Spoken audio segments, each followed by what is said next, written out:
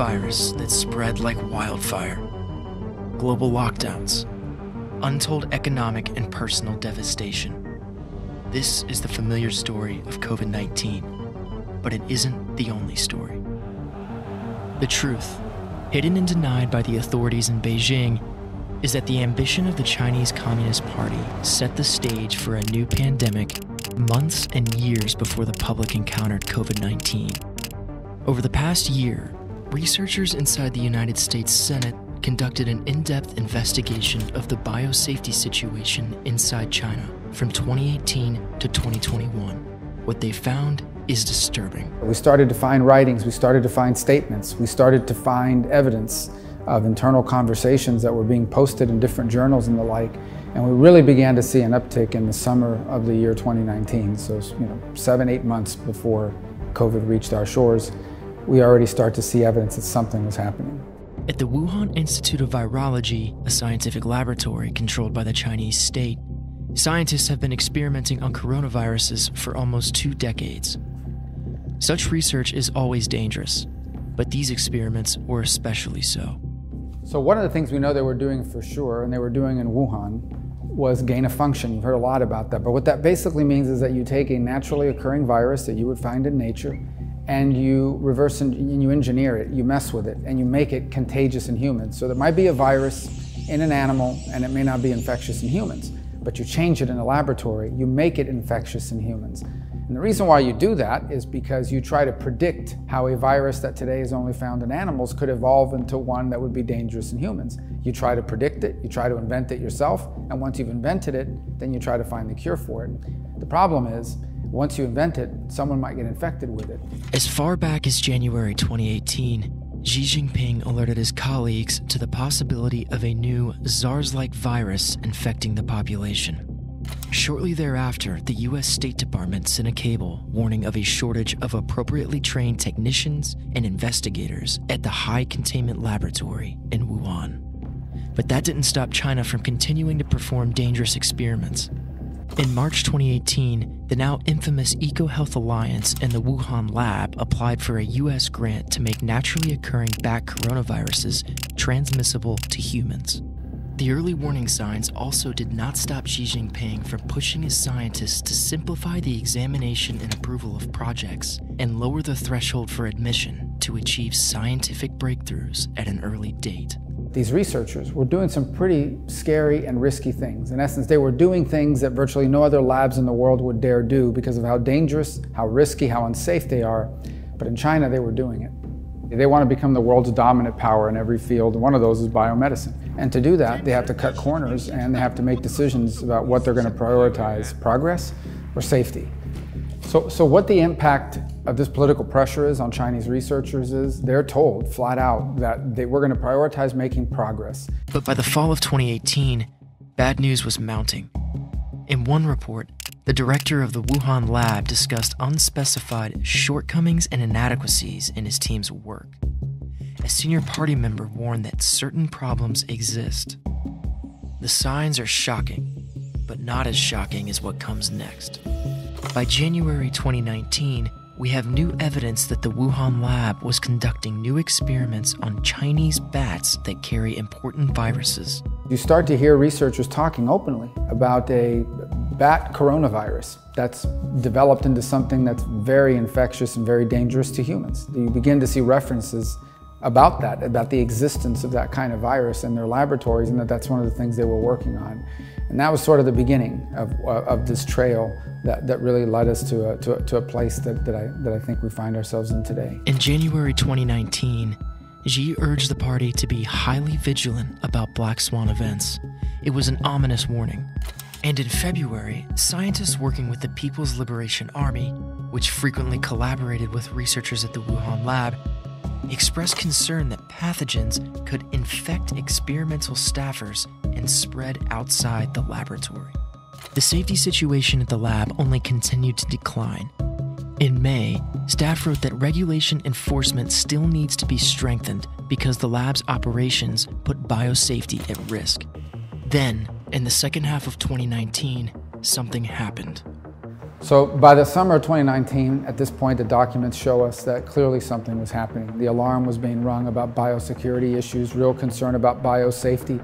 You start to see an increasing amount of agitation and concern on the part of various researchers and people in charge of them, like the head of their Chinese version of the CDC, that became increasingly concerned about some biosafety event that had happened or was about to happen. And we'll never know exactly for sure what it was that was happening in the summer of 2019, but it's another piece of that circumstantial evidence that starts to fill out the puzzle. In July, Xi Jinping tasked his rubber stamp legislature with drafting a biosecurity law. Shortly afterward, the Wuhan lab requested a major maintenance and renovation project, the fourth in 1 year, in a facility less than 2 years old. Clearly, something wasn't right. By August, 2 senior scientists in China cautioned against potential pandemic pathogens that could unintentionally leak from a laboratory accident, while the leading biosafety expert at China's CDC wrote that more biosafety laws are urgently needed. That same month, local governments around China held infectious disease drills to simulate the explosive mass outbreak of a disease of unknown origin. The most ominous rehearsal came on September 18th. That drill, conducted in conjunction with the Wuhan lab, was in explicit preparation for the outbreak of a novel coronavirus. It was ordered just days after the lab increased physical security and shut down its online virus database in the middle of the night, at about the same time as the CCP placed the Chinese Academy of Sciences, the Wuhan lab's parent organization, under a political investigation that would last 2 months. As early as October, a senior Chinese official noted that the biosecurity situation in our country is grim, and rumors began circulating among government insiders that a dangerous new virus was on the loose in Wuhan. On November 12, party officials released an internal report on the situation inside Wuhan, implying that multiple biosafety incidents had already occurred. Once you have opened the stored test tubes, it is just as if you have opened Pandora's box.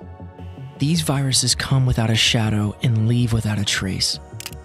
5 days later, unpublished records show what may have been the first documented case, the real first documented case of COVID-19, followed by 1 to 5 new case reports each day.